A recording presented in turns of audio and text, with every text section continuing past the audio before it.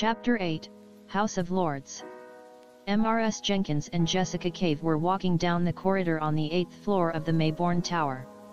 Jessica was a young woman with less than 30 years old, white skin, short height and thin, although her face had cheeks a little fat or chubby. She was not exactly a beautiful girl, but neither was she ugly, and her face was that of a sweet and nice person. On the contrary, MRS Jenkins was a middle-aged woman, a little obese and with a stern face, permanently with a watchdog gesture. MRS Jenkins dressed like a businesswoman, but with an austere style, with pants and jacket in dark color. Jessica was wearing a short skirt slightly below the knees, a white blouse with a small neckline and a jacket. The skirt and jacket were gray color, and she wore shoes with a slightly high heel. The girl had a folder with papers under her arm and her face showed a gesture of cheerful enthusiasm. Jenkins and Jessica briefly greeted the secretary who had her desk a few steps from the door of her boss's office. Both women approached the door, and then Jenkins stopped and turned around to see Jessica's eyes. "Miss Jessica, I think I do not have to tell you how important this job is. As director of the Department of Communication and Corporate Image of the Mayborn Corporation, I have under my command a very competent team with dozens of highly qualified professionals. Among the members of that team, I chose you, a young woman with little experience but with great enthusiasm and up to now reasonably effective. That's why I hope you do not disappoint me," said MRS Jenkins with a serious tone and a cold expression on her face. "I understand, and I appreciate it, MRS Jenkins, and I assure you that I will not disappoint you," Jessica answered sweetly and enthusiastically, like a girl eager to please her stern mother. "No, Miss Jessica, you do not understand it completely. Behind that door is the person to whom I have to answer directly, and if you do not fulfill your work satisfactorily, that person will make me responsible for having chosen to you. And I do not have to say that if I have serious problems, yours will be worse. So, you should not fail, you will not do it," said MRS Jenkins with an intimidating look. No, ma'am. "I will not," Jessica said nervously as if she were afraid. Jenkins saw her a few more moments, with an intense look, as if trying to find signs of error or a lie, then she allowed herself to sigh and knocked on the door of the office and received permission to enter. On a metal plaque above the door was Emily Palmer, Chief Operating Officer. Upon entering they saw Emily sitting behind her large desk, her head bowed and her eyes focused on the papers she had on her desk. Jenkins and Jessica walked and stopped, standing in front of the desk. Jessica wanted to open her mouth to say hello, but Jenkins gave her a discreet signal to keep quiet. Both women continued to stand in silence, in front of the desk where the third woman was apparently concentrated reading her papers. Jessica caught a glimpse of MRS Jenkins, who seemed imperturbable with her guard dog's face, her gaze fixed at some point over Emily's head as if she saw the wide view of London that could be seen through the wide window. Then Jessica saw the woman sitting behind the desk, that woman who seemed to ignore them as if they were not there. A couple of minutes later Jessica was nervous, while MRS Jenkins suppressed a small, ironic smile. Jenkins knew Emily too well and knew that this was a tactic she used to make people nervous, especially her subordinates. "So you're Miss Jessica Cave, the one chosen by MRS Jenkins," Emily said, finally raising her head to see them, while she pushed the documents aside with one hand and removed her glasses with the other hand. "MRS Jenkins considers you a very talented person. It seems that you are the young promise of the Department of Communication and Corporate Image," she added with an intense look. "Thank you very much, MRS Palmer." Jessica began to respond. "I prefer MRS Emily or just ma'am," Emily said, expressionless. "Yes, ma'am. I appreciate the trust you and MRS Jenkins have placed in me," replied Jessica, affectionate and a little nervous. "I have read your file, which MRS Jenkins sent me, 2 years ago that you graduated from the university with honors and almost immediately you started working in our company, and during this time the evaluations of your work have been excellent. You are the ideal one to work as the communication and image consultant of my future sister-in-law, Emily said with a frown when she mentioned the word sister-in-law. As MRS Jenkins has had explained to you, you are quite close to her in terms of age, well, at least more than the rest of the employees in your department, and obviously you two have in common that you are women.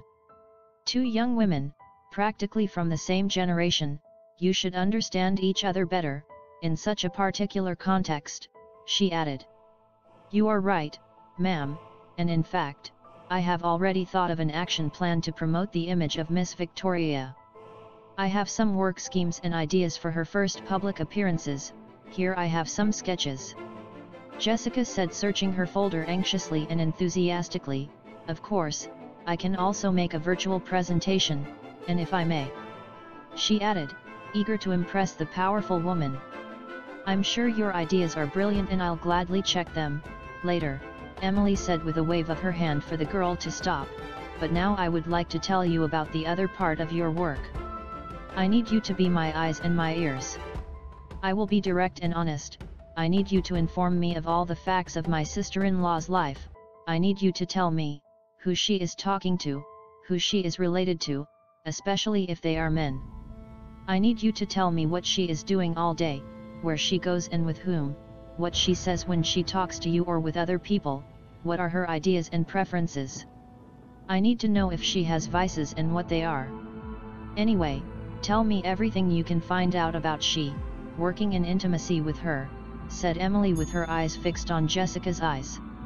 Jessica saw Emily and then MRS Jenkins in disbelief, rather bewildered. Excuse me, MRS Emily, do you want me to spy on your sister-in-law? Jessica asked, nervous and surprised.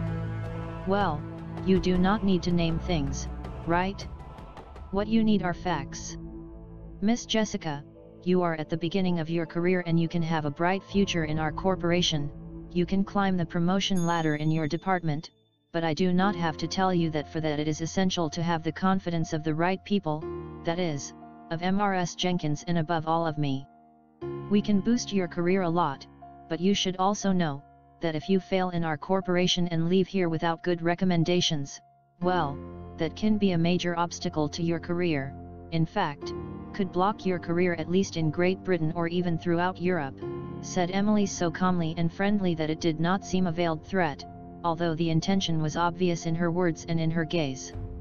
Jessica saw MRS Jenkins looking at her with an intimidating gesture, and then she looked at Emily again, and she understood another reason why Jenkins had chosen her. She was susceptible to being coerced and was ideal to spy on Victoria. On the other hand, it is not something so serious. I am simply concerned about the welfare of my brother and therefore of the corporation, and I want to make sure of the suitability of Miss Victoria. And of course, your fundamental task will be to advise her in terms of image and communication, but in a secondary but essential way you will do what I have asked, and through MRS Jenkins, you will report to me regularly. Can I count on you? Emily said in a more severe tone and with an inquisitive look. Jessica just needed a few moments to respond. Yes, ma'am, of course, Jessica answered, trying to hide her discouragement. The next day, in a very spacious and comfortable room of a private hospital, a luxurious room to be a room in a medical center, Victoria's mother rested in her bed. Then Nancy entered the room and greeted her cheerfully. Victoria told me that the room was very beautiful, but I think she fell short. It really is a big improvement over the NHS hospital's room, right, MRS Louise? Nancy asked enthusiastically while sitting on a chair next to the bed. Yes, I recognize that the room is like a hotel suite. It is even better than the hotel suite where I spent my honeymoon. And the staff is very friendly and the service excellent. Victoria and Kate were accompanying me for several hours today, Louise said kindly. Then they both talked animatedly for several minutes until there was a pause.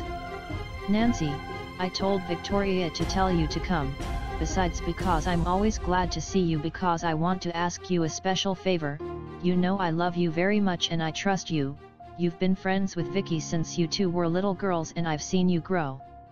That's why I ask you. I beg you to keep me informed of everything that happens in that house. I want you to watch Victoria and especially Lord William. I want you to see everything that happens between them, especially after the wedding. I want you to be my eyes and my ears to know what happens between my daughter and that man," Louise said as she held Nancy's hand and saw her intensely in the eyes. "Louise, do you want me to spy on Victoria and her husband?" Nancy asked nervously and a little uncomfortable. "Nancy, you love Victoria as a sister, and I am her mother and I love her more than anyone. I need to know that my girl is safe, I need to protect her. I cannot trust that man. The fact that I had to accept this madness does not mean that I trust him. I cannot help but suspect the intentions of that man. I really do not know what he intends with all this," said Louise, serious and worried. "I know that you are absolutely right, and certainly I also believe that all this has been implausible, crazy, but Mrs. Louise, it really seems to me that Lord William is not a bad man. It's true that I do not know about him enough, I cannot judge him yet, but what I've seen of him makes me believe he has no bad intentions about Victoria. Anyway, of course, I'll always try to protect Vicky and I will never be passive if I see that someone tries to hurt her, you know, but what you asked me, Mrs. Louise, is that I spy on them," replied Nancy. "Nancy, I do not ask you to do something indecent. I simply ask you to do what I cannot do myself, which is to take care of my daughter. There's nothing wrong with watching what happens, watching to make sure that Vicky is not in danger. Although it seems weird, Nancy, despite such abnormal circumstances, I also have the feeling that this man is not so bad or dangerous as I originally feared, but obviously I cannot be sure, and sometimes under the guise of a charming man a dangerous madman hides, and his plan with Victoria awakens me distrust. That's why I beg you to do what I ask, for me and Victoria," Louise said gently, squeezing Nancy's hand. "It's okay, Mrs. Louise. I'll do what you ask," Nancy replied affectionately. 3 days later Victoria was finishing dressing, makeup and hair in Albert and his husband Emerson's beauty salon, her accompanied by them and Nancy, Harriet, and Kate. Everyone else was watching her dressed in an elegant suit and high-heeled shoes, and they praised her. "You look like a dream, Vicky," said Harriet with a lovely smile. "Certainly, you look beautiful, Victoria. I think Lord William will be very proud of you," said Albert, as would speak Victoria's best gay friend, which was in fact what he was becoming. Thank you very much," said Victoria with a certain embarrassment, a sweet smile and a nervous attitude. "Are you scared, Vicky?" Nancy asked affectionately. "Yes, Nancy, that meeting makes me nervous," Victoria answered fearfully. "You do not have to worry, Victoria. I think you have a natural, innate sophistication, and I'm sure Lord William knows how to appreciate it, and that's one of the reasons why he likes you.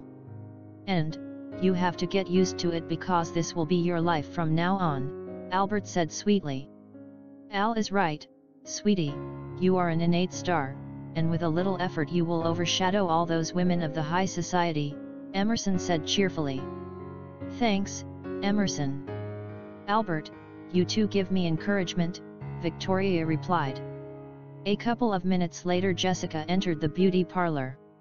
She had met Victoria a couple of days before, and immediately she had proposed to Victoria's activity for that day. Jessica told her that they should leave now, that driver Joe was waiting for them outside with the limousine. Lord William must already be arriving, he had to go directly from the Maybourne Tower.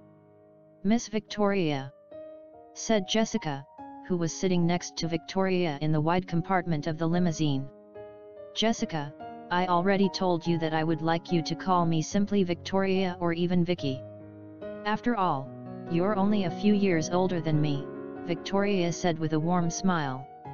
"Sorry, Victoria, it's just that working with Mrs. Jenkins and Mrs. Emily I've gotten used to dealing formally with my bosses. You can call me Jessie if you want," Jessica said with a smile. "Okay. Jessie," Victoria replied cheerfully. Jessica could not help feeling sympathy for that lovely young woman, and she felt guilty for having to be a spy for her sister-in-law, that she looked like a witch from a Disney animated film. and she prayed to God that the girl would not do anything stupid or inappropriate that her sister-in-law could use against her. At that moment she watched as Victoria wrung her hands and outlined a gesture of tension on her face. "Are you nervous, Victoria?" Jessica asked with empathy. "Yes, being honest, I'm a little afraid," Victoria answered with a nervous giggle. "You do not have to worry, everything will be fine. It is very simple, it is simply a small public appearance for the press to see you for the first time near Lord William. Remember the plan, the journalists will see you next to him, the images will be made public, they will begin to speculate about you, and then we will make a statement to the media and social networks. Everything will seem more authentic, a beautiful love story, that of a powerful and famous billionaire in love with a young student who stole his heart with its beauty, tenderness, and charm. We will try to control the news in our favor," said Jessica, speaking professionally but with enthusiasm. "I understand, but, anyway, I feel intimidated. I'm not used to this kind of thing," Victoria replied with some shyness. "I understand, but we will be by your side all the time. I'll take care of you and Lord William will be with you to protect you," Jessica replied.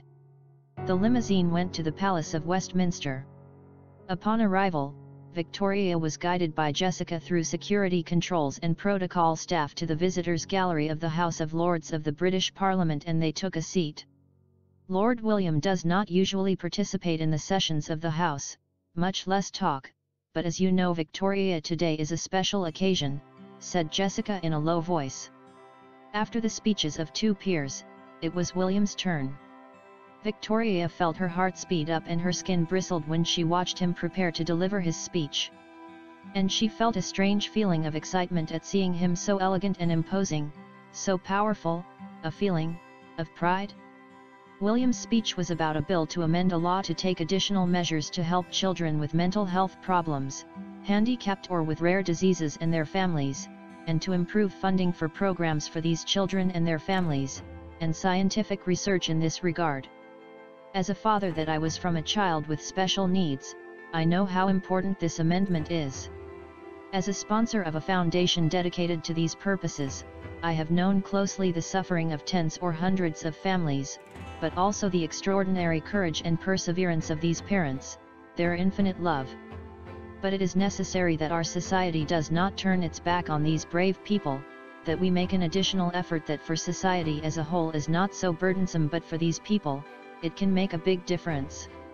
We must support measures that are common sense, which has been made with the invaluable advice of those people who have either suffered this tragedy in their own lives or who have devoted their lives to helping those who have suffered it. Believe me when I tell you that when you see a special child or their parents in the eyes, you would have no doubt that any help is small, and that the measures born of those who fight in the front line to bring hope and comfort to these families, they are better than those that any bureaucrat away from that reality could devise. Victoria was absorbed in the emotional and very well-argued speech of Lord William, and her eyes filled with tears, because she knew that those words were born of William's pain for his son. Jessica, with a sweet smile, gave her a handkerchief, and Victoria thanked her with her own smile.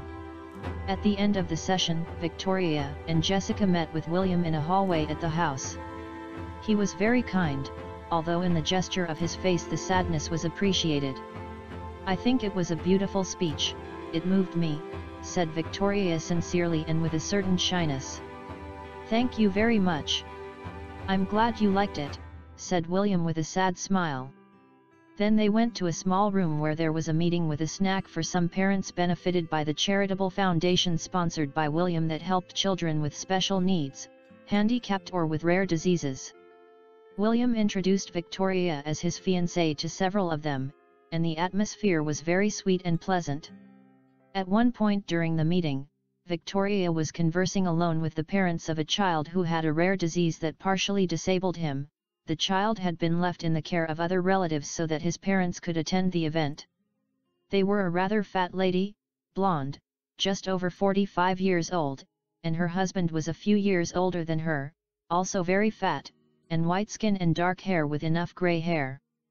They were a working-class couple, but they wore their best clothes to look reasonably elegant for the occasion. Both spoke to her of how much William and his foundation had helped them, and of the kindness and empathy of him, from the times before the death of William's son. "I'm glad William finally found a woman to rebuild his life and start a new family, he deserves it because he is a good man. And I'm glad it's with a girl as lovely as you are," said the woman. "Thank you very much, ma'am," Victoria replied, blushing and with a beautiful smile. "And above all, I'm glad you're not the typical high-class stuffy girl, it does not even look like you came from a wealthy family," the lady's husband said sincerely. "Robert!" exclaimed the lady in a scolding tone addressing her husband. "I'm not from a rich family. I come from a working-class family," Victoria said as she laughed happily as a funny girl, making the couple exchanged a surprised look. "I already said that your accent did not seem that of an uptown girl, although of course, you speak very well to be a working girl," said the man, hurrying to clarify his appraisement before the fulminating look of his wife. "In that case, I am more happy for you and for him. Lord William deserves to have a good wife with her feet on the ground that brings him back to life. The poor man has not recovered since his son," said the woman becoming sad. "Did you know him, before the tragedy?" Victoria asked curiously. The woman's face was covered with a grim gesture of sadness and compassion. "Yes, and rarely in my life has my heart broken, as it broke when I saw William broken by the loss of the child," the woman replied with moist eyes. "If you excuse me. I'm thirsty, I'll see if I get something to drink, water or whatever," said the man a little uncomfortable, while retiring. "Men sometimes prefer to go into a burning building, instead to face an emotional moment," said the woman with irony, "although I must admit that my husband has had a great deal of suffering from our son," she added sadly, "but at least our child he is alive, and I thank God for that, and that way in which Lord William lost his son, that is so horrible that no father or mother deserves to suffer something like that," the woman said without being able to prevent tears from spilling from her eyes. He. Victoria could not find the right words to ask. "Imagine, Victoria, imagine a father who has sacrificed everything he could sacrifice for the sake of his son, who loves him with an infinite and desperate devotion, who protected him as if he were the only being in the world that gave meaning to his life because it really was that way. And now imagine that they take the life of his son in the cruelest way, and that who did it is precisely the other person in the world who should have loved and protected him the most. Lord William was a man absolutely broken, destroyed, sunk in a terrible depression, on the brink of insanity, crying without stopping, did not eat, did not sleep. My heart broke again when I saw him a month after the death of the child. The poor man had lost so much weight that seemed almost skeletal, his beautiful face sunken and emaciated, his eyes sad and lifeless, absent. I know he was hospitalized, I know he was also about to die because the pain was going to cause his death in a way or another. Oh Victoria, it is impossible to describe it with words. It is impossible to convey the image of what we saw, and it had to be worse for his family and close friends. They had to witness how that man full of happiness and vitality, despite the special condition of his son, was turned into a man broken by the pain that only wanted to die, and that he has never been the same again," the woman said with her voice broken by emotion, with tears coming out of her eyes. Victoria's eyes were also full of tears and she saw William in the distance talking animatedly with other people, and fortunately, he did not turn around to see her cry.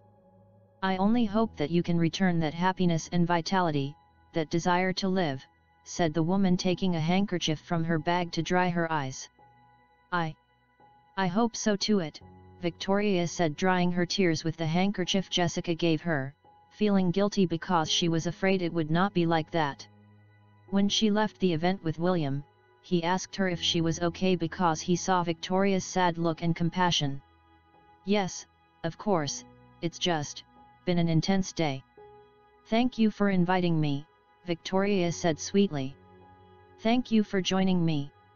Can we get out by holding each other's hands? It's part of Jessica's plan for the press photographers to shoot it when we're boarding the car," said William charmingly. "Yes, of course," Victoria replied with a smile as she took his hand, and then she blushed.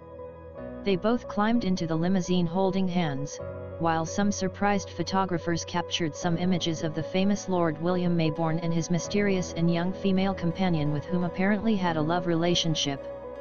Upon returning to the house, William chatted with Victoria and Nancy for a few minutes while they drank coffee, but then he excused himself because he was tired and retired to the big house, while Victoria and Nancy continued talking in the guest house.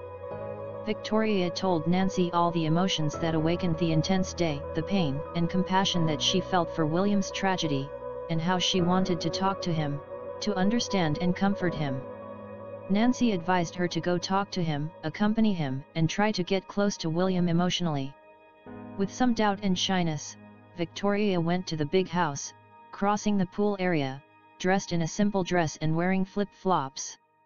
As she had become accustomed in the time she had lived in William's residence, Victoria opened the door to the big house and entered with absolute confidence. As she approached the living room, she heard a plaintive cry and stopped immediately. Slowly and cautiously, Victoria stuck her head out and saw William sitting in an armchair at an angle that he could not easily see her.